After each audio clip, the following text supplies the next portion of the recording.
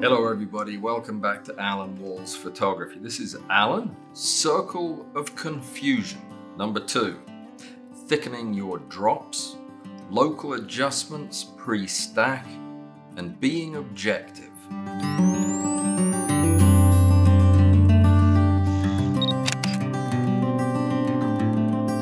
Just in case you haven't already done so, I put another link in the show notes for this video so that you can go over to Discord and join our lively group where you can ask questions, share photos, critique others, be critiqued, you name it, we do it all over there. The first question's not really a question. It comes from a conversation that I've been having with Scott Murphy. He has been setting up his first water drop station using the same splash art equipment that I use. And the subject of thickening the water came up because I brought it up. I think it's one of the best ways to really make the photographs jump out of the page. So there are several ways that you can make your water drop photographs better. We've talked about a lot of them, adding some color using different lighting techniques. But one of the ways we haven't talked a lot about is changing the liquid that you use. Now, a lot of people like to use milk or cream or a mixture of the two with some food coloring, which do make for some really lovely photographs.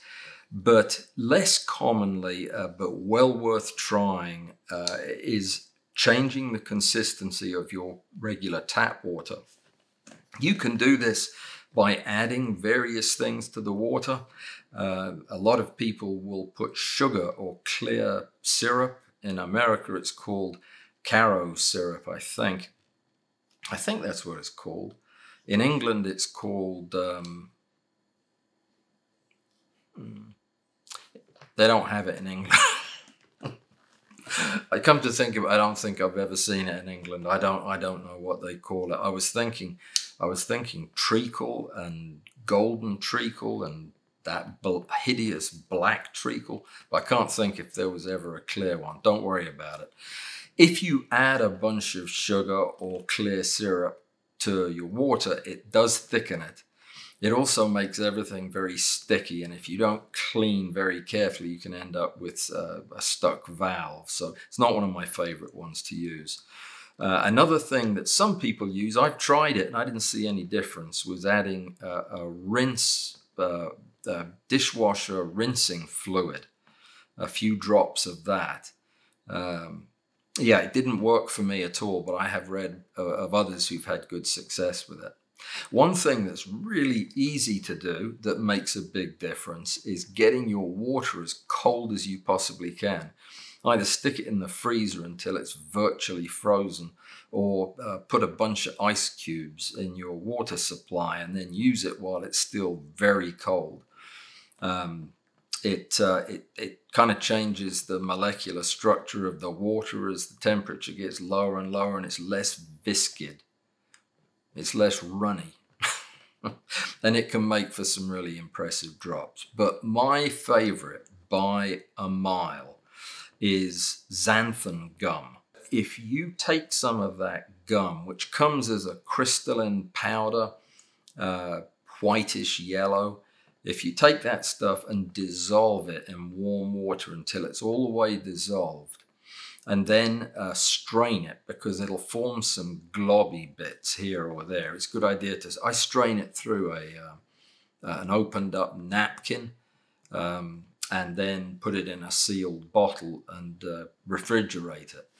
That is magic, because that really makes the water almost stringy. The spikes tend to hold together better. I love it. Yeah, so Xanthan Gum, that's xanthan with an X, Xanthan, I believe. And I'll put a link in the show notes so that you can see where to buy the stuff. But if you haven't tried that, give it a try. Moving on, being objective. This was a question that came up last week. Why can you change the length of extension on a system where you're using an enlarger lens and in doing so, change the magnification. But you can't do that with a microscope objective. It's a good question. An enlarger lens is designed to throw a flat representation of the subject onto a flat surface, wherever you put the flat surface. That allows you to change the extension between your sensor and the lens to change the magnification. But if you try to do that with a finite microscope objective, it doesn't work. And why is that? Well, it's in the design of the objective. You'll notice if you try this, if you put a microscope objective on a bellows and then move the bellows forward and backwards, you'll notice that you only actually get a nice, clear, sharp image at the tube length of that objective. For most of the finite objectives you're going to encounter, that's going to be 150 or 160 millimeters, depending on the type of microscope it's used on. As you move closer and further away, the image does increase and decrease in magnification, but it also rapidly degrades in quality. And the main reason for that is that all of the corrections that are built into the objective, the corrections for aberrations like spherical aberrations as well as color aberrations, chromatic aberrations, are designed to be maximally effective at the end of that tube length, at the end of the optical tube length, where you will either project that image onto a sensor if you're photographing with it, or you'll project it onto your retina with an eyepiece that will increase the magnification a bit. But all of those corrections happen at that distance. And if you move away from that distance, the loss in quality is so severe that you hardly even notice that your subject is getting bigger and smaller. So that is the primary difference. But like I say, there's a whole lot more to it than that. And the case gets even more complicated with an infinity corrected lens. But needless to say, that also does not work the same way as an enlarger lens, though by changing to a lower focal length of your relay lens in an infinite system, you can get different magnifications relative to the focal length of the relay lens that you're using. For example, with a 10x objective, if you use a 100 millimeter relay lens, tube lens, instead of a 200 millimeter tube lens, you'll get approximately 5 times magnification. So you can, with an infinity corrected lens, change the distance and get a different magnification, but you also have to change the lens that you're using. So it's not analogous to what you would do with the enlarger lens. I hope that's clear. It's a question a lot of people have, but that's why the objective is not designed to be used that way. The last thing I want to touch on today is pre-stack adjustments. But before we do, look what I got at the thrift shop. It was in a little box, and it is a real Joby tripod. It's just the smallest one I've ever seen. 99 cents. Brilliant. I don't have anything light enough to put on it. It just collapses, but it's cute to look at. All right. The question I was given was, do you ever use local adjustments to your images before sending them over to Helicon or to Xerene to stack them? And that is a really good question, because yes, I do. And I haven't talked about it in a video before.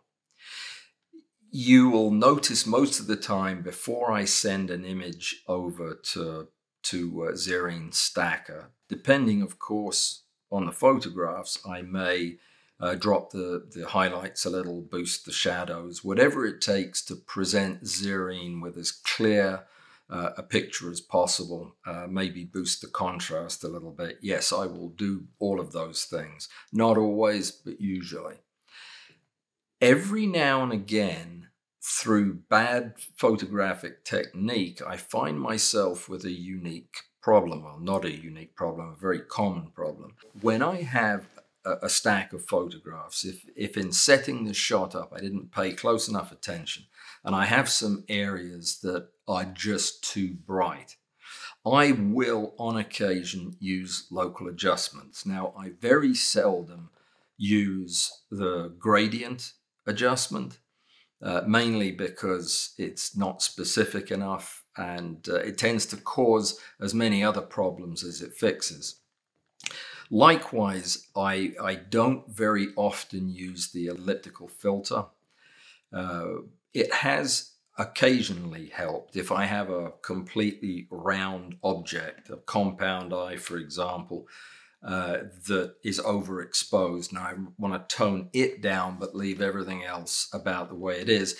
Then occasionally dropping a fairly hard-edged ellipse over the eye using the radial filter. Then I can apply whatever changes I need just to that eye. On rare occasions, I will use the adjustment brush. And in this case, I will sometimes even use it on separate images in the stack. If I have a very specific problem that only seems to appear in a small cluster of the photographs, I may take the adjustment brush and make some really minor changes to just that selection of the inputs and leave the others alone. Otherwise, I almost always make global changes. So if I have 100 photographs, I'm going to apply whatever pre-stack sharpening, say, that I do. I'm going to apply that to all of the images equally. But rarely I will use local adjustments, either the radial filter or the adjustment brush, to make individual adjustments, even sometimes to individual photographs. So the answer is yes, making local targeted adjustments is a reasonable tactic, but you have to be very mindful of what you're doing. You have to make sure that you're not creating more problems than you're fixing by doing it. And pay attention to the results, because that will guide you in the future. This is very much a feel thing. And of course, the argument could be made that you're better off doing whatever adjustments you can do after the fact. I find I get better results if I fix any significant problems before I send the stack over. But to each his own, your mileage may vary. I recommend you give it a try though. It can be a useful tool in the tool chest. Thanks for watching. We'll be back with another circle of confusion before you know it. Other programming coming your way as well. Thank you to my Patreon supporters. I appreciate you very much. And I'll see you guys over on Discord. Don't forget, your invitation's waiting. Have a good day. See you soon. Goodbye.